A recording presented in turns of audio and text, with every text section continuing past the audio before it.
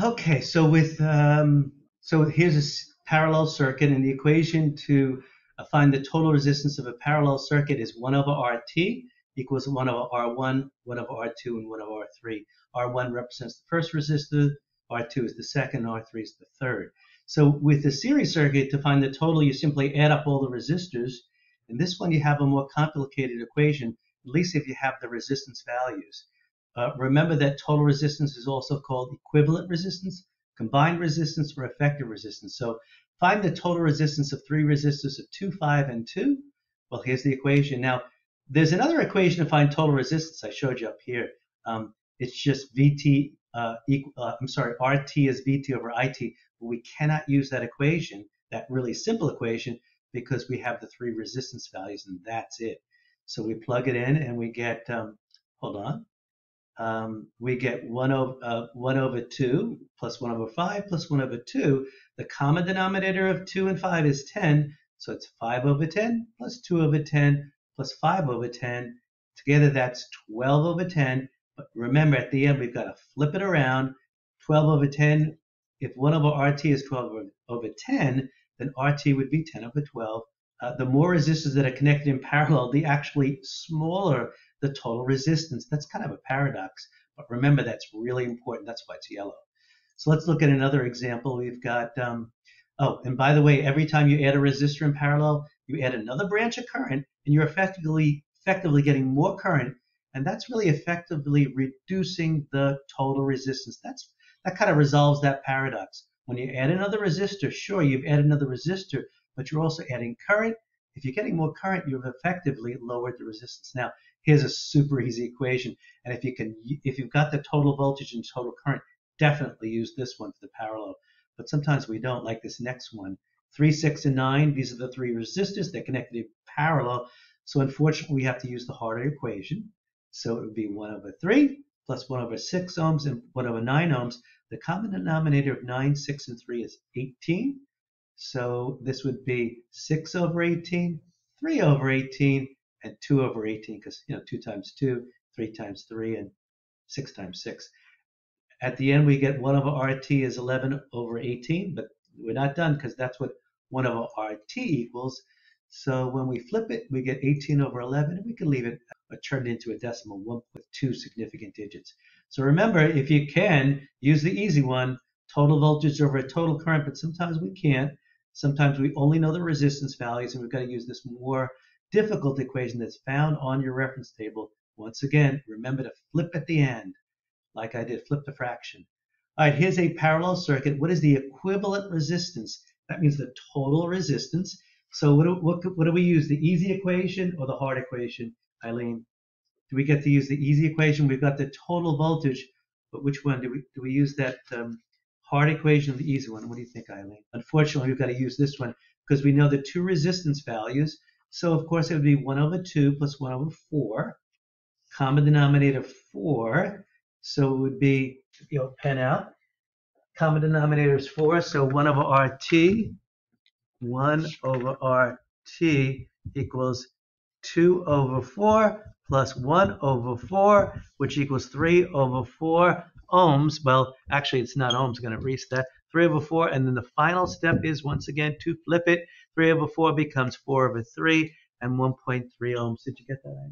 Okay, so now find the current coming out of the source. This is, of course, what is it? A series of parallel, parallel, definitely a parallel if you've got the branching. So they want the current coming out of the source. So like I've told you before, let's treat this as a crossword puzzle in the sense that if I don't know something right away, I know that I can get there by finding the other clues.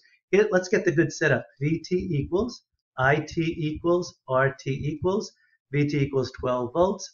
I don't know those two other ones, but what's the first thing you know? On your reference table, it says the total voltage is equal to the voltage drops across each one. So that's the first thing I always love to do.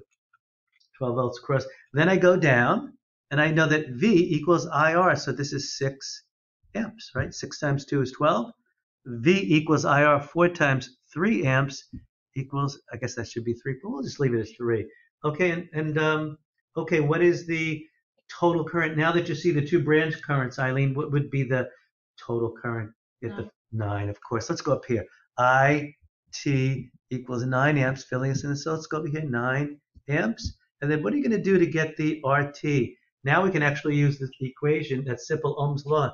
VT equals IT times RT. So 12 volts equals 9 amps times RT. I'm going to need your help. Divide both sides by 9. Do 12 divided by 9. Did you get this already?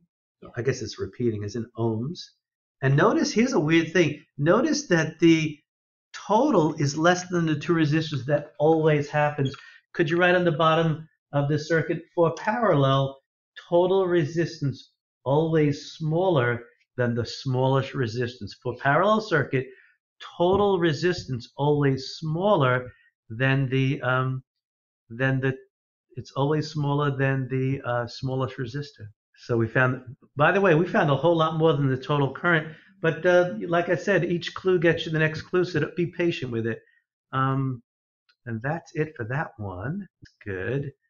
Find the potential drops across. Well, we did this already because they're equal to the source. We got all these things, 12 volts, and there it is. Now let's go to another series. This is a series circuit because it is. Could you, next to series circuit, do you have that? Is it all still jumbled up? Yeah. Oh boy. I'll sort through it later. Yeah. Maybe you can help when the girls come in. Help them use yours to get the sort. Series circuit. Why is this series circuit? You write one path for current, no branching. One path for current, no branching. Okay.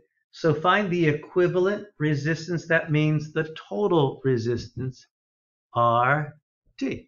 Equivalent resistance to total resistance. So that's super easy. Get out your reference table, and you're going to see why it's super easy to find the total resistance for a series circuit. Do you have that handy? Just read. Why is it so super simple? Read out the equation for me. What is the total resistance? Add all. Just atoms. That's super simple, right? 2 plus 1, so 3 ohms. Equivalent of total resistance. Find the current going through this circuit. The current going through the circuit. So you've already found the total is 3. So let's go over here. Let's set this up like I told you. So VT equals I, T equals R, T equals. This is 3 ohms. This is 12 volts. Actually, so once you set it up, you get the answers by a good setup. What is the total current given this setup on the left-hand side? What's this? Of course, V equals IR. So 12 volts equals I times 3. What'd you say? 3 ohms? That is 4 amps, right? Yeah. Okay. So now let's go over here, and since it's 4 amps, let's do the setup. V equals I equals R equals. V2 equals I2 equals. A good setup will solve everything. So you told me that it's 4 amps, and the resistance is 2 ohms. And you said it's 4 amps. It's 4 amps straight around. So now you can see that you can get V1 and V2 super easy because of Ohm's law. V equals IR. So 4 times 1 is 4 volts. 4 times 2 is 8 volts. And check it out. 8 plus 4 is, it's all about a good setup. So I think we've solved everything in this. I think we have. I don't think there's anything left to solve. We got the 4 amps. What's the potential? We did V equals IR. Now, this, of course, is a parallel because there's branching. And so let's see, what would be the first, do you have this? What would be the first thing you'd do, Eileen, on this one? I totally agree. That's what I always love to do. The reference table tells me all these voltages are equal. Love that. And notice I gave you a nice little step, the VIR setup. So it makes it super simple, except I didn't give you this one. VT equals 60 volts. IT equals, right there, look. 10 amps, and RT equals, could you tell me what an RT is, Eileen? That's super simple, isn't it? Because I use Ohm's law. So it is, how many ohms? 6 times 10 is 60. So look at that. The total is less than every resistor. Yep, it always is. The total is less than every resistor. It always is. Now let's continue to do the crossword puzzle. I bet you can get, I bet you could give me I1. How many amps is that? I1, right? Yeah. 3 times 20 is 60, and I2 you can't get, but I bet you can give me I3, right? Because Ohm's law says 2 times 30 is 60. Now the middle branch you can actually get because you know the total is 10. The other 2 branches are 3 and 2. They equal 5, so the middle branch is, right, because 5 plus 2 is 7. 7 plus 3 is 10. 10 amps on the top of the circuit, feeding 10 amps down. Now you can get R2, can't you? Because V2 equals I2 times R2. So this would be, right, 12 ohms, right? V2 equals I2. It's all about a good setup, the VIR setup. So you got that? Good, okay. Now I don't think there's anything we haven't done on this, right?